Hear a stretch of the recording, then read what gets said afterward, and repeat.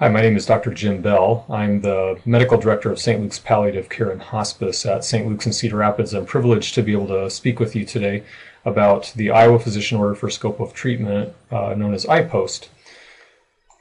I do not have any financial interest to disclose. IPOST is a piece of paper, and what it does is to fill a gap that we've had in healthcare, a practical gap between the ideas of what is really presented on an advanced directive and the way that we would actionize those orders in real life. And so a number of years ago, the POST movement began on the West Coast in Oregon and Washington. And we have modeled our IPOST forms after the national POST paradigm. For anyone who's interested, the POST website would be polst.org. And I have a couple of slides in the presentation here that will show kind of what's happening nationally with IPOST. My goal for today is to help you as providers to basically understand how to walk a patient through filling out an IPOST. And this is a condensation of training that really, in its best form, takes about a day and a half. And we'll talk about the integrity of the process of training trainers and facilitating these conversations. But not all providers have a day and a half to spend learning how to help folks fill out this form. And so our approximately 45-minute session here today is really, again, a condensation of that training process in a way that hopefully can be practical to you. So the piece of paper, the IPOST form, and we'll show some slides that illustrate the form, really summarizes patient preferences for key decisions and choices in the area of life-sustaining treatments with respect to CPR or the do not resuscitate question, general scope of treatment in the event of change, and specifically with artificial nutrition by feeding tube. So what this does again is to complement the advanced directive by translating these choices into actionable medical orders with a doctor's signature or provider signature at the bottom of the form, which can be carried out immediately and are protected by Iowa law. The IPOST form is not a document that, like an advanced directive, everyone should have. Most of us have or should have an advanced directive that states kind of in a philosophical way what we think would be the general treatment choices that we would want in general situations if our clinical case should be futile or near futile. What that advanced directive requires is that two physicians would say that we are terminal and that the situation is such that we would not be able to make our own wishes known at that time. So most of us, again, should have kind of that philosophical advanced directive. An IPOST is intended for that population who really will be needing the answers to those kinds of questions answered in a specific way, probably in a fairly reasonably short period of time. So a chronically seriously ill who is in frequent contact with the healthcare system, maybe by hospitalization, maybe by virtue of being in a long-term care facility, maybe by virtue of being in transition between those types of places, or someone with a clearly life-limiting illness, the generally frail and elderly population where it could be anticipated that the trajectory of things is going to be changing, and also, very importantly, medically appropriate persons under age 18. You may be aware that the Iowa law has, up until this time, excluded children from the out-of-hospital DNR, and this actually does include children who would be appropriate for this type of a medical conversation. So again, what we're addressing is breakdowns in care and trying to fill a gap that to this time really has not been met.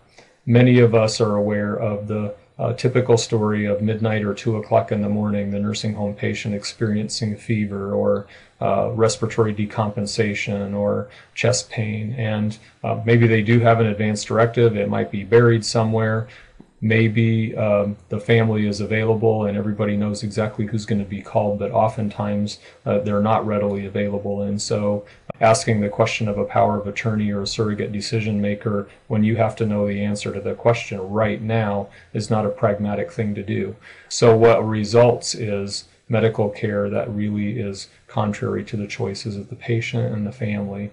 People don't get what they want, or they do get what they don't want. So again, what we have had up until this time in place is the out-of-hospital DNR. The restriction of the out-of-hospital DNR is that a patient must be declared to be terminal. It is only for adults over 18, and it has not been used in long-term care facilities. When the trigger is pulled, and whether it's from home or from a long-term care facility, again, when we activate the emergency medical services, the default setting is to intervene with a goal of preserving life.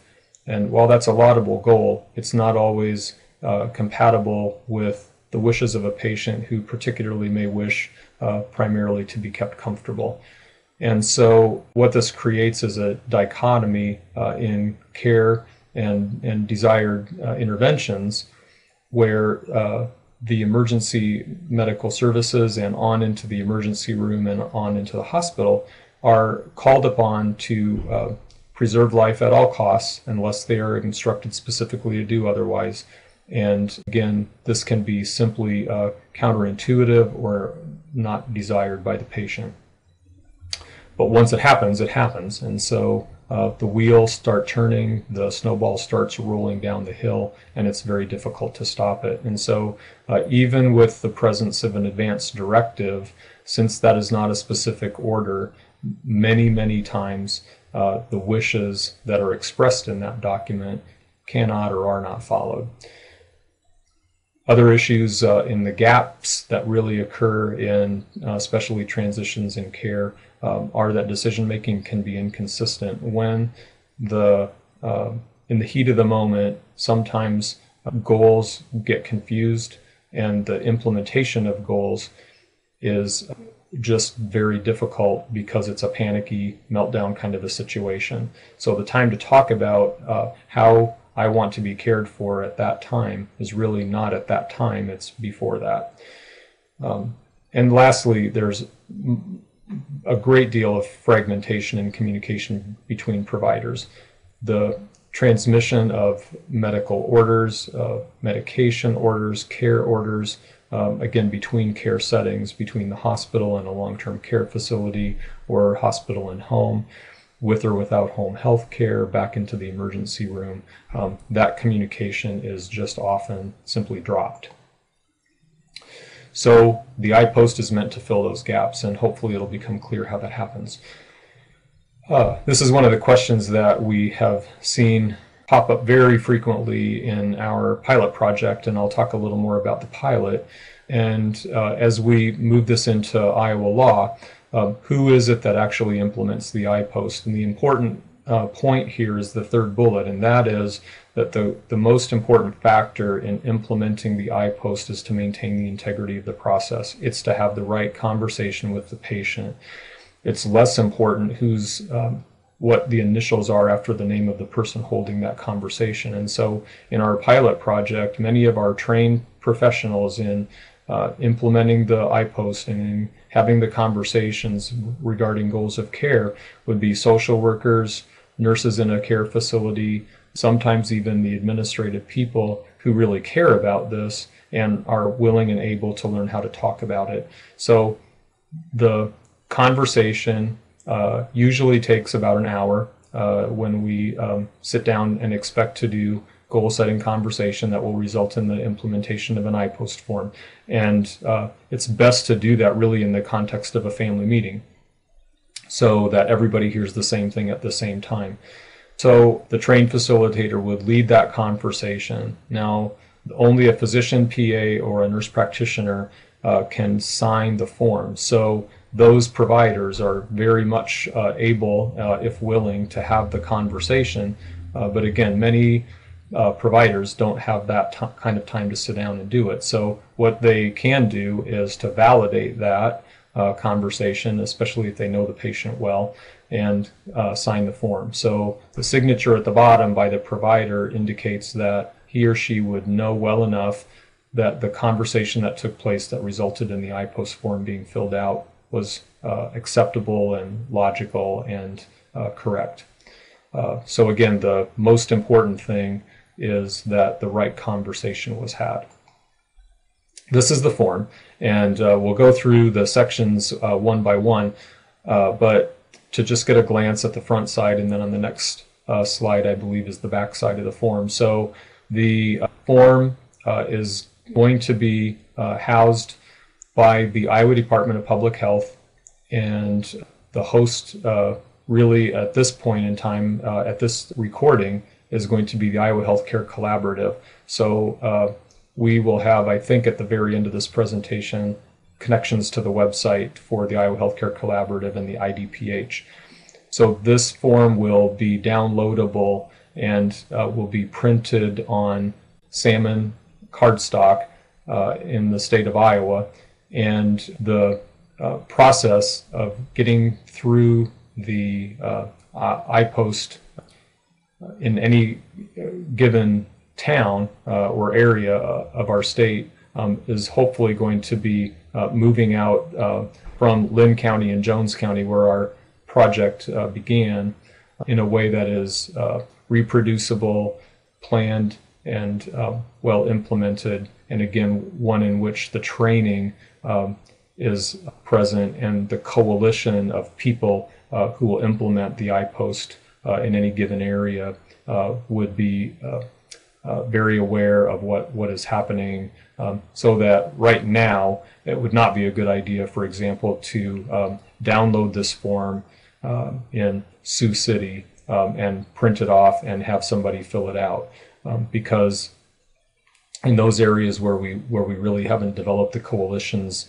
well yet, that would be a very difficult situation, for example, for emergency medical services who haven't been educated about what the iPost is to implement. So in the areas in Iowa where this will be implemented, we need to think ahead, we need to plan ahead, and have the coalitions ready so that by the time we're downloading and printing and having the conversations with the forms, everybody knows what to do with it.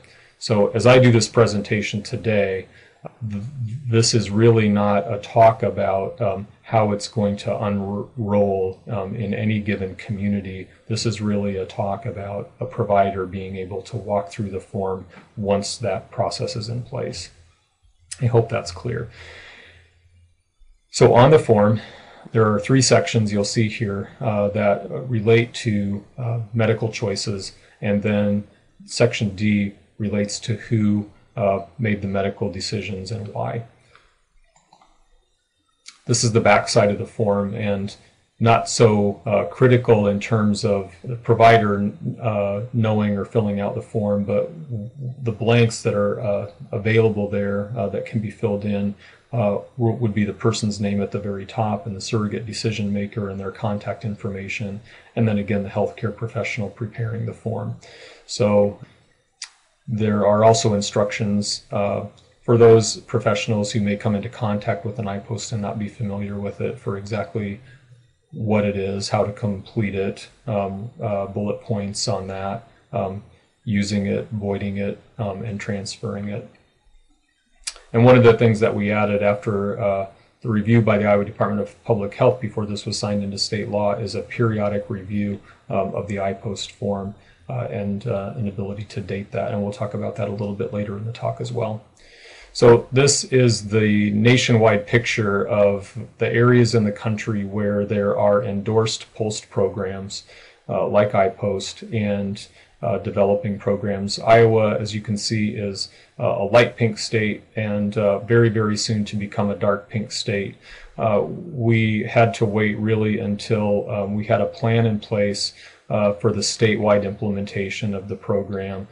again, carried by the Iowa Healthcare Collaborative and administered through the Iowa Department of Public Health before we would really get our full ratification from the POLST paradigm. But if you went to Colorado or California or Oregon or Washington or New York, right now you would encounter forms that are very, very much like the IPOST form, as the POLST paradigm wants this to be a fairly universally visible and recognizable form.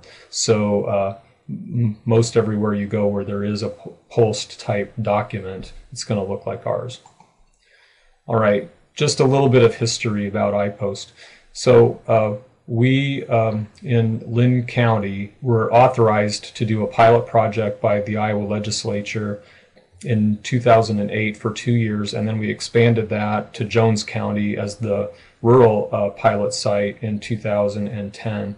So each of those were 2 years. There was oversight provided by the Iowa Department of Public Health, and there was a state advisory group that at the end of that 4-year pilot went to the back to the legislature and recommended adoption of that into state law. Governor Branstad signed the IPOST into state law on March 7th of this year, and it became operational July 1st. And again, operational really means that it's legal to use this form in Iowa, and what we hope is that the rollout of the use of the form is going to be a gradual process, and one in which in each community in our state or region there is a proscripted way of implementing that with a coalition in each area. So the focus group initially we established in 2006, and what I think is important to probably point out there is that in a community where you want to do IPOST, and we hope that eventually that's universal in the state of Iowa, all of the stakeholders that would be interested in this kind of a conversation would be at the table. And so that includes the hospitals, home health agencies, long-term care, pharmacies, emergency medical services, the legal profession, sometimes the local churches and faith communities, anyone who really would have an interest, and particularly those who might feel like this would be a negative impact, really need to be invited into the conversation. So just a couple of other fun facts about our IPOST pilot. Again, I mentioned that we were piloted in Linn County for 2 years. We were the first pilot in the country that was actually directed by the state legislature, and that was after initially thinking that perhaps we could do the IPOST outside of the legislative type of drive, but realizing fairly quickly that the protection, particularly for malpractice, would be much, much better if this was legislatively protected, and so it is. The important thing probably about the legislation here, again, is that this is a doctor's order, just like an A1 order in a hospital, but it is implemented all across healthcare settings. So all of those things that I listed, from the hospital to home or long-term care to the emergency medical services, back into the emergency room, it can be operationalized right away. It does not require a terminal status or have age restrictions like the out-of-hospital DNR. The expansion of our pilot into Jones County in 2010 really proved to be a very interesting thing. There are things that are different about rural counties, particularly in the area of emergency medical services, for example, that make things different. And so we learned some things about rural implementation that are different than urban. And most of our counties in Iowa, of course, are rural counties. All right, well, we'll dig right in here. And the first section of IPOST is relatively simple. That is, if I'm found without pulse or breathing, should you attempt to revive me or not? And oftentimes that's kind of a casual question, and it can be phrased differently in the emergency room. Things like, you want to live, don't you? Or if your heart stops, do you want us to restart it? Which sounds kind of like turning a light switch on. And so oftentimes the casual conversation about CPR or do not attempt resuscitation is one in which the desire of a person to be alive really supersedes and leads to an erroneous kind of quick conclusion that of course you would want to have CPR. What we're trained to do in the IPOST training, and I'm going to give you really quickly here, is that things don't always work like they do on TV. Historically, CPR was actually described at Johns Hopkins when they started to do coronary bypass surgery in 1959, and it was intended just for that population who had a sudden postoperative cardiac arrest, and they described 70% return of spontaneous heart rhythm. Now we have expanded the statistics in many, many different directions. So not only do we have return of spontaneous circulation, but we have survival to hospital discharge, survival at 30 days, 6 months, and 1 year. What's important to probably realize and to kind of transmit to our patients is that in the 50 years or so that we've been doing CPR, we really have not improved statistics in terms of survival.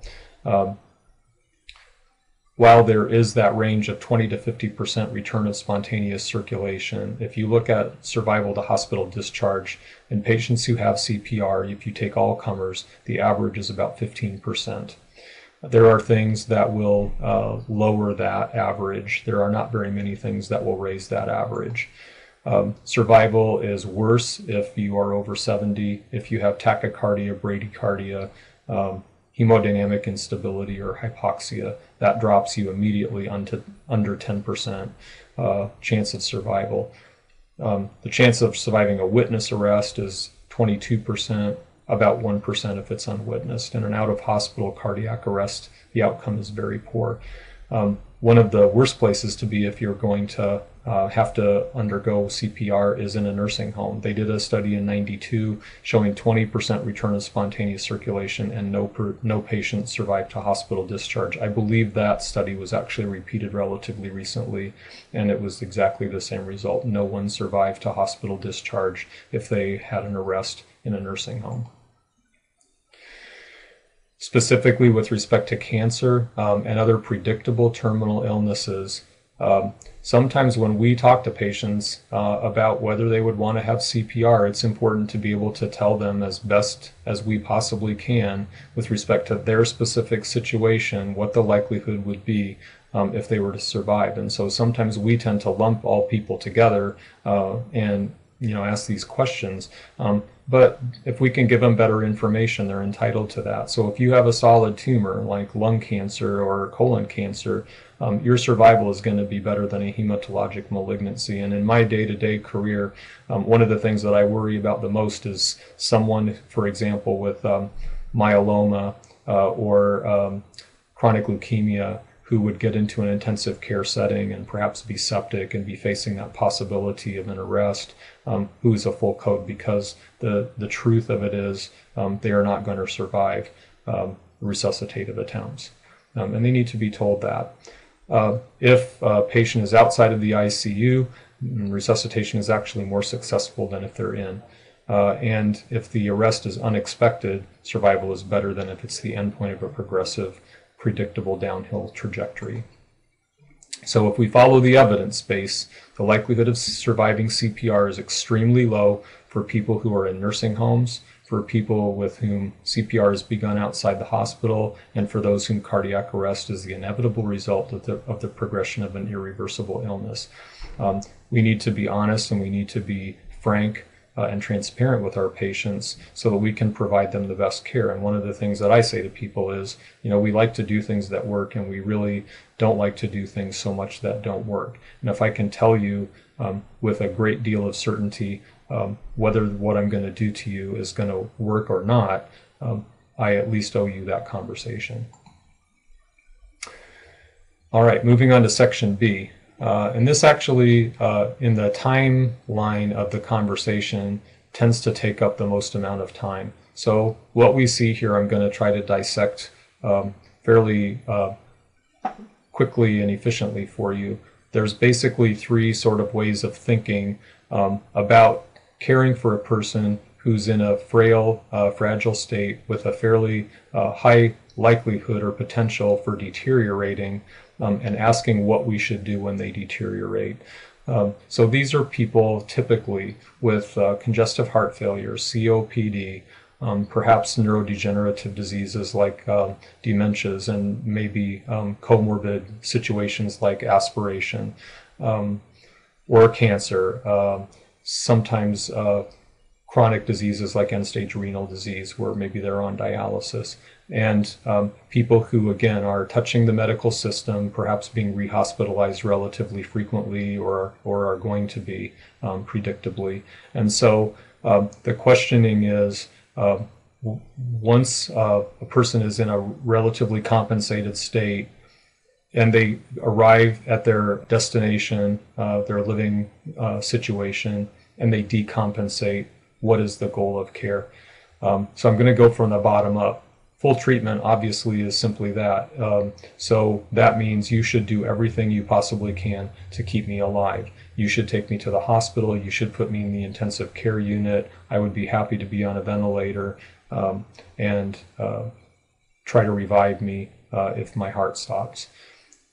To begin to forego things from there, you move up to what we would call limited additional interventions. Lots and lots of people end up in this territory. They've maybe been in an intensive care unit and maybe been on a ventilator, and they know that whatever else happens, they don't want to do that again.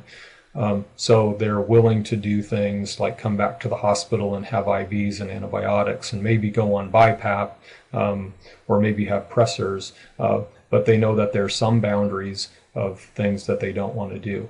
And we can be very specific with that, where you see the line at the bottom that says additional orders. For example, a patient who has COPD may accept BiPAP, and they might accept it for a few days. And you probably don't want to put the few days down there, but you probably do want to put that BiPAP is reasonable.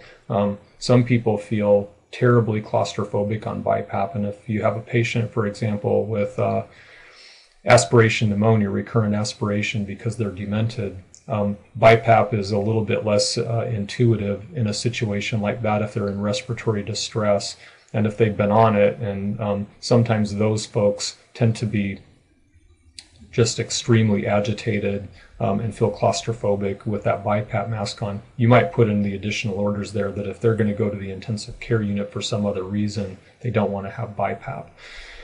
So you can get pretty specific in terms of the menu of options. And I would caution against getting too specific, but in generalities, you want to be able to put down what boundaries are, especially where people don't want to go. So that limited additional intervention says, I'm very happy to do things to continue to live longer, but there are some boundaries. The top box there is comfort measures only, and what that says is really the goal of my care is for comfort. That doesn't mean that I wouldn't go to the hospital, but it probably means I would only go to the hospital if you couldn't keep me comfortable anywhere else. It doesn't preclude using medications. It doesn't really preclude interventions. I've seen people with an iPost that has a comfort measures only come in with foreign body in the esophagus and undergo upper GI endoscopy to get that foreign body out, because that's certainly part of good comfort care. So it doesn't preclude interventions. It doesn't preclude medications. What it does is to state the goal of care is for comfort. And again, what the general picture of that type of care is generally means not to bring to the hospital unless they can't be comfortable elsewhere, but you could conceivably cross through that and put something else on the bottom if there's a specific thing. For example, patients maybe who are transfusion dependent with a hematologic situation. And you might want to clarify on there, patient is willing to transfer to the hospital for transfusion. So those are the three general territories of medical interventions that we get to. And again, the benefit of this is, and we see this now in Linn County and Jones County, where we've been doing this for a few years, patients showing up from the care facility in the emergency room, and the emergency room providers being able to clearly see what the boundaries are, so that if the patient is to be admitted to the hospital, they're not going to the intensive care unit, for example. Or sometimes it's a turnaround situation where they show up and their IPOS has comfort measures, and they do whatever is necessary to keep them comfortable and then get them back to the care facility. So it can be very pragmatic in terms of helping to know. Not 100% prescriptive, but very, very helpful. I think we went through most of the things that are on this slide that give you some leeway in the additional orders section. I might make a comment here that you could state on the iPost form if a patient, for some reason, specifically did or did not want to have antibiotics or fluids. In the National Post Paradigm, those are intentionally left off of the form because sometimes fluids are part of comfort and sometimes fluids are part of standard care. Same thing with antibiotics. And so in order to avoid that confusion, it's best not to have that as part of the automatic rules of implementation, but rather that if a patient's goal is for comfort and fluids are part of comfort today, then they would get fluids. And the same thing with antibiotics. And so sometimes antibiotics are part of being comfortable and sometimes they're part of prolonging suffering. And so whichever one it is simply needs to adhere to the general goal of care.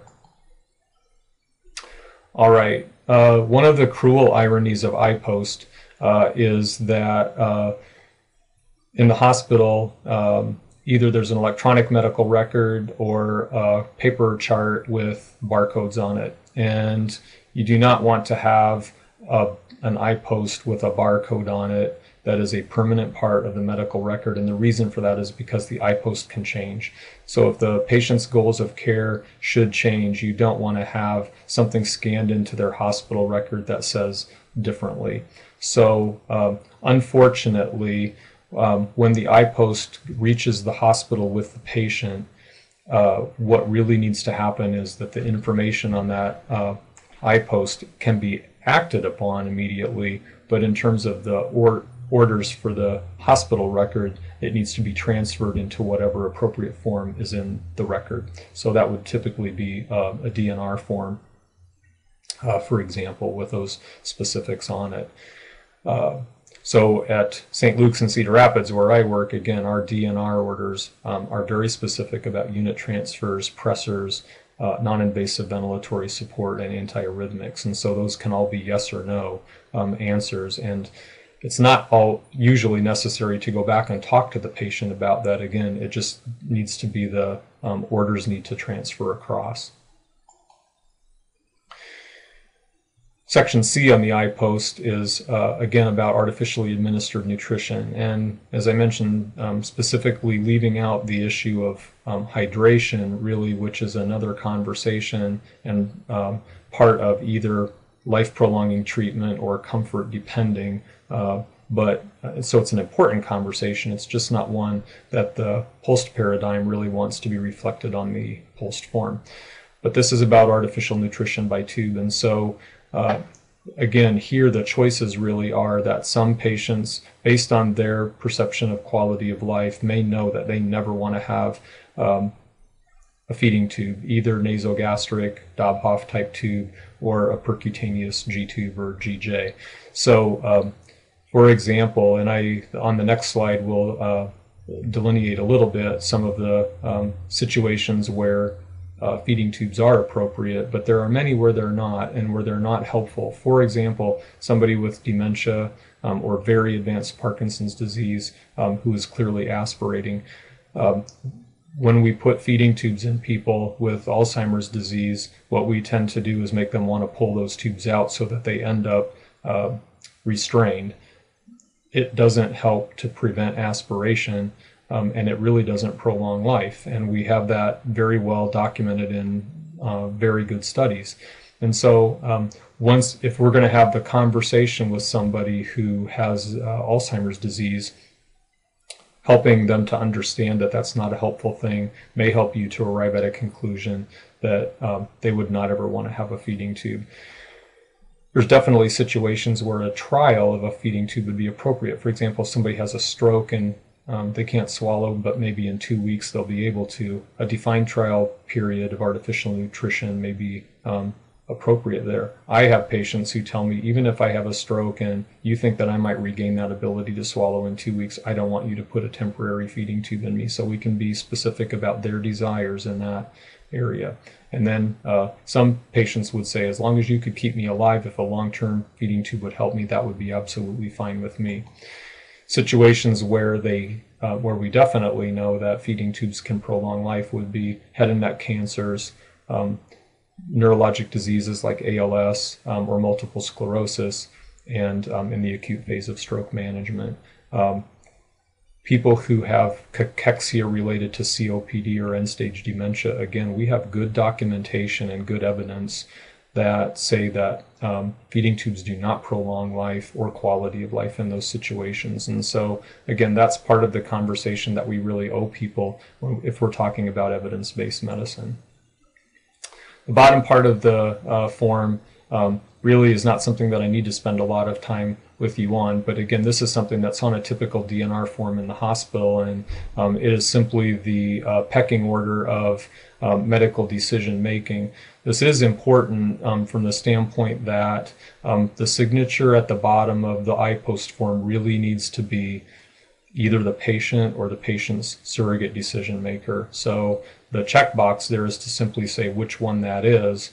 The critical factor for us as providers is to make sure that we had that conversation the right way with the right person. There are all kinds of ways that this can fall apart if there are family members or non-family members, maybe well-intentioned or maybe with ulterior motives, who would think that they have the right or the responsibility to sign this form for a patient.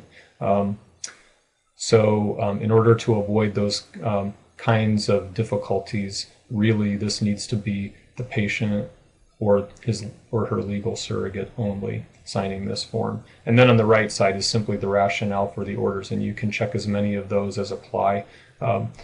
You want the I-post to comply with the advanced directives, and if there are specifics on an advanced directive, we need to take those into account.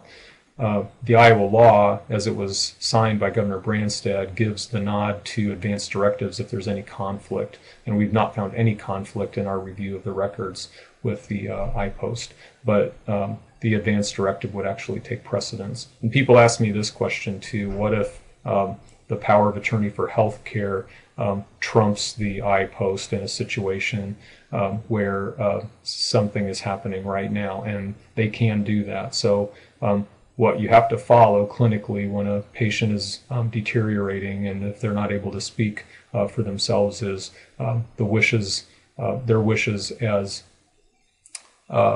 detailed by the power of attorney for health care. And in that kind of a situation where there's some tension, you would have to do what the power of attorney says. But what you would really want to do is to make sure that everybody understands that this is the way that the patient and or their surrogate decided they wanted to be cared for in this situation. All right, so in terms of the operational issues of the I-post, if a patient's in a facility, the I-post would go on the front of their medical chart. We put it in a clear plastic sleeve. It transfers, so the I-post belongs to the patient. So wherever the patient goes, the I-post goes with them. So if they get in an ambulance, what we want is for the ambulance drivers, the EMS personnel, when they show up, to say, does the patient have an I-post? And if they have one, it's coming with them. And we're not even going to go anywhere until we know that the I-post says that it's okay to go. So whenever they transfer to the emergency room or wherever else, it would ideally go with. That I-post can be updated or voided if their treatment choices change or if there's a change in their clinical condition. And so what you would do is simply fill out a new I-post and shred the old one.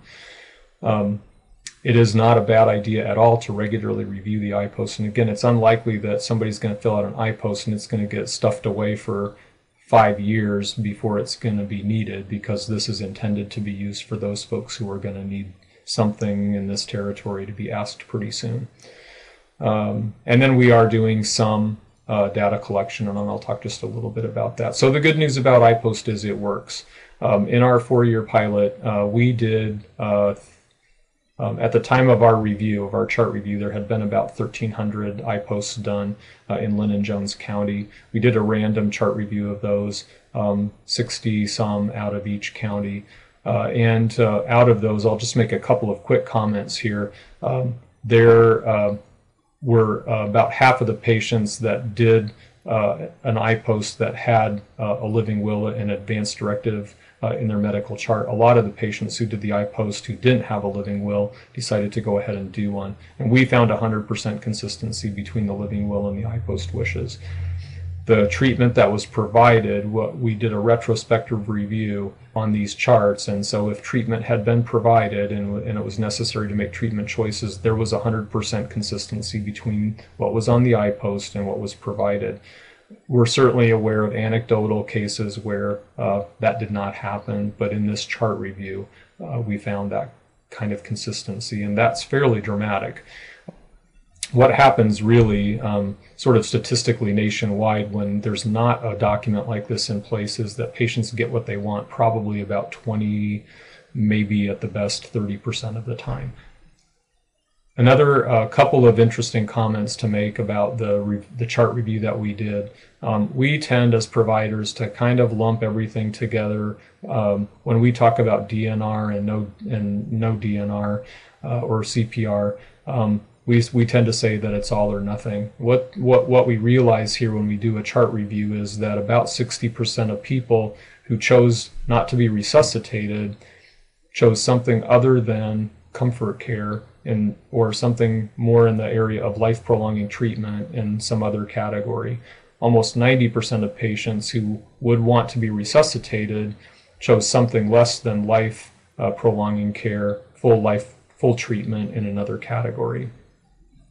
So rather than us making assumptions about people wanting all or nothing, it's really better to have a specific conversation about the types of things that they want or don't want. And based on the treatment preferences indicated in the I-post, with people who had completed it, 62% of them would have received treatments that they would not have preferred if they hadn't filled out that I-post form. So that's a lot of people, and it's a lot of important healthcare.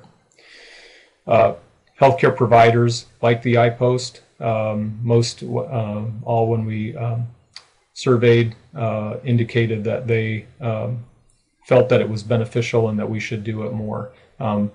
Many felt that it did alter treatment, and much of that was in the area, again, of comfort measures only. When you get a patient who desires comfort measures, what that makes you start thinking about is, okay, this is a situation ripe for deterioration, and we need to have a plan in place for when the patient deteriorates. So if it's not going to be to come back to the hospital and do aggressive or standard medical care, what is it going to be? We don't do a very good job always of talking about that plan B. So plan B might be hospice. Plan B might not be hospice if they're in a static sort of a situation right now. It might be outpatient palliative care. It might be something else. But it does get the flags up and the antennas up to say that this is a person who definitely has some feelings about the way that they want to be cared for that's not in a standard medical way. And that's helpful for us to know. So 90% of our healthcare providers that did the survey wished that more patients had I-post forms. Most agreed that the I-post does provide clear instructions and feel more comfortable knowing what to do when it's available. And most agree that it makes difficult decisions easier.